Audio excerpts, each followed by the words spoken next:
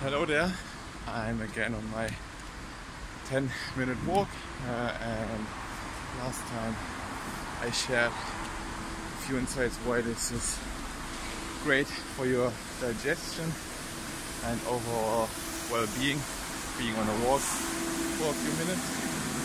And I want to add something to that, or how you can basically enhance this walk is by not only mindlessly walking around, but really focusing on breathing, taking your breath and making it useful, basically. So most people just breathe and have no idea what's happening. They're breathing through their mouth into their chest, and try to stop this.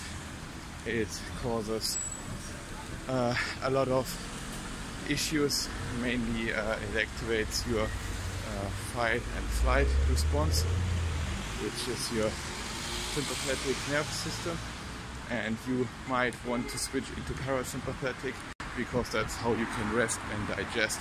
So if you go on a 10-minute walk after lunch, in order to enhance digestion, make sure you flip your CNS into parasympathetic by breathing through your nose into your belly and out again through your nose, and this will make a big difference.